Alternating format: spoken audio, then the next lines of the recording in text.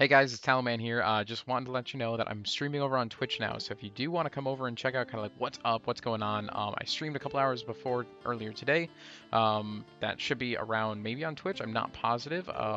But I do also know that hopefully I'll be getting those same videos that I record there back onto this channel, at least in the form of a video coming out. If you want to engage with me, hang out, come down to the link down below and hop on over to Twitch.